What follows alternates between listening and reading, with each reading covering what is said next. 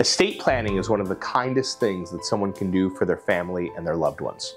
Unfortunately, in our practice, we often encounter situations where someone has passed without having an estate plan in place, or they've gotten sick without having an estate plan in place.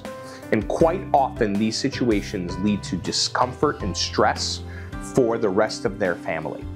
When you have clear instructions laid out on what you want and what you don't want, who you want in charge and who you don't want in charge, where you want your assets to go, what you want them to be used for, and how you want your loved ones to act and deal with your estate when you're gone, it always makes things easier for them. Having your estate plan in place is a gift. It's an act of kindness. It's a way for you to ensure that if something ever happens to you, whether you're sick, disabled, incapacitated, or you're actually gone, that the people around you know exactly what to do, and even more importantly, they have the legal authority to do it. It's a way to make things as easy as possible for the people around you and the people that love you when any of those horrible things happen.